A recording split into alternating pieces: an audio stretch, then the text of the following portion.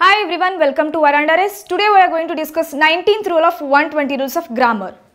See, when two actions have happened in the past, the action which is happened first, it should be used in the past perfect tense. See, ಎರಡು ಸನ್ನಿವೇಶಗಳೇನಾದ್ರು ನಮಗೆ ಒಟ್ಟಿಗೆ ನಡೀತಾ ಇದ್ರೆ so ಆ ಸನ್ನಿವೇಶಗಳನ್ನ ಯಾವ ತರ ಹೇಳ್ತೀವಿ ಅಂತಂದ್ರೆ ಸೊ ಮುಗ್ದೋಗಿರುವಂತ ಆಲ್ರೆಡಿ ಫಸ್ಟ್ ಸನ್ನಿವೇಶ ನಿಮಗೆ ಮುಗ್ದೋಗಿರುತ್ತೆ ಆ ಸನ್ನಿವೇಶನ ನಾವು ಫಾಸ್ಟ್ ಪರ್ಫೆಕ್ಟ್ ಟೆನ್ಸ್ ಅಲ್ಲಿ ಹೇಳ್ತೀವಿ ಅಂಡ್ ಸೆಕೆಂಡ್ ಒನ್ ಅನ್ನ ಸಿಂಪಲ್ ಪಾಸ್ಟ್ ಅಲ್ಲಿ ಹೇಳ್ತೀವಿ ಓಕೆನಾ C the patient died before the doctor had arrived C the patient died ಅಂದರೆ ಪೇಷಂಟ್ ಆಲ್ರೆಡಿ ಸತ್ತೋಗಿದ್ದಾರೆ ಡಾಕ್ಟರ್ ಬರೋಕ್ಕಿಂತ ಮುಂಚೆ the patient died this is first happen sentence C the patient had died so before doctor arrived so ಇಲ್ಲಿ had remove ಆಗಬೇಕು ಓಕೆನಾ and the second example is my parents arrived after V celebrate the party.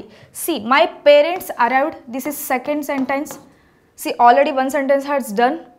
So, this is nothing but celebrate the party. So, first now celebration ಆಗಿರುತ್ತೆ ಅದಾದ ನಂತರ parents entry ಆಗ್ತಾರೆ ಓಕೆನಾ So, after we had celebrate.